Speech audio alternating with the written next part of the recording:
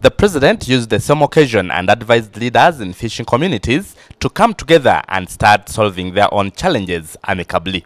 He said that they are more knowledgeable about the fishing trade and are better placed to appreciate the industry's challenges more than UPDF soldiers. In Kaomo, I have my experimental farm.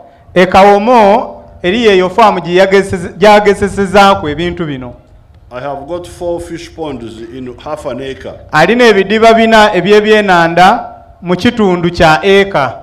I get 64 million shillings from them. In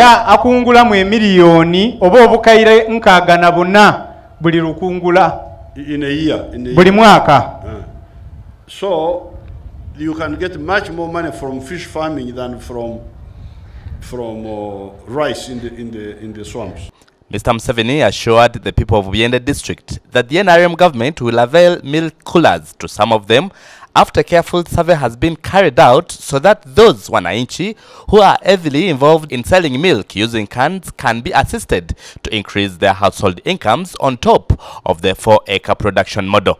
We can put a cooler on every sub-county if the cows are there.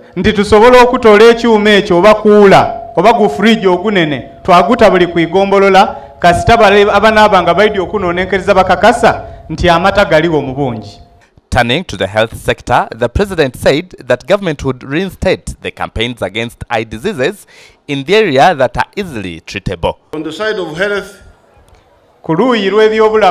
immunization has done well. But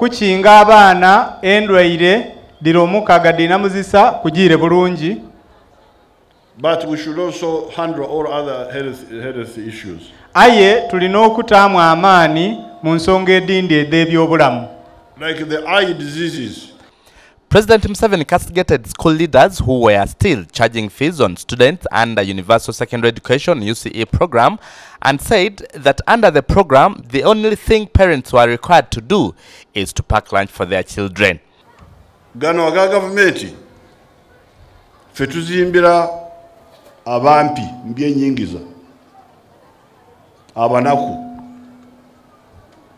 yensonga sagala okukulira ebisale mu masomero ga gavumenti kubanga twagazimbira abantu abatalina ssente bulungi primary ne secondary n'olwekyo abateekamu ebisale bali mu nsobi. I only required the parents to provide lunch for their children.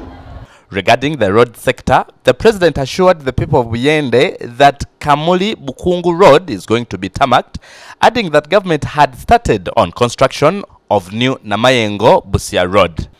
Kati oluguudo olundi mu mutwe nnyo mu kitundu kino olw'okuba kolas lwe luguudo lwa Kamuli Bukungu.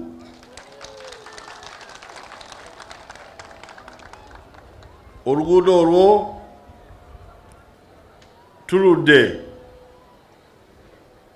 twesunga okulukola era tugenda kulukola.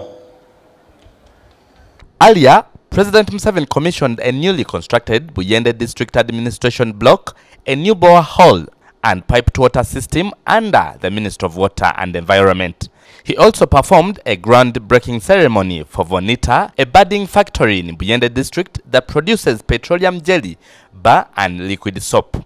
Later, President Museveni presided over a fundraising drive for 30 circles organized by Honorable Damzungu Godfrey, a member of parliament for Bdiope East constituency in Buyende district. During the function that took place at Nabitula Primary School playground, Mr. Museveni contributed 50 million shillings with a cash payment of 20 million shillings. The president pledged to avail 1,400 roofing iron sheets and cement to the 30 circles to help them in the construction of their working buildings. I'm Dennis Blair Kalanzi in Buyende district.